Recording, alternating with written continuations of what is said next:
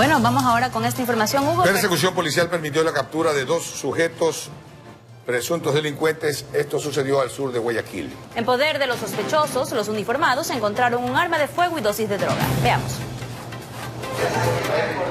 Detienen a 2 sujetos armados y en poder de varias dosis de droga que se movilizaban en una motocicleta por el sur de Guayaquil. La captura se produjo luego de una persecución policial que empezó en el sector de la Floresta y terminó en la cooperativa Unión de Bananeros. Adoptan una actitud evasiva, proceden uno a ingresar a un domicilio, salen a presentar carrera, por lo que se lo neutraliza dentro de un domicilio y se le encuentra la evidencia aquí mostrada. ¿Qué nomás te encontraron? Un arma calibre 38 y morador con 3 municiones sin percutir.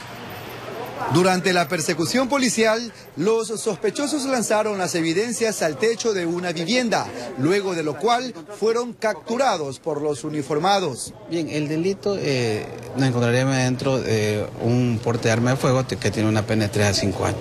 Y en cuanto a la heroína, de acuerdo al pesaje, nos encontraríamos dentro de la alta escala, que sería una pena de 5 a 7 años.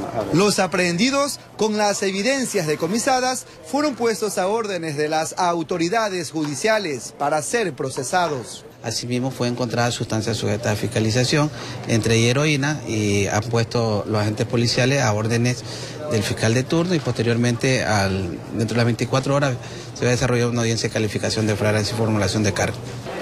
Uno de los sujetos registra 2 detenciones anteriores por diferentes delitos.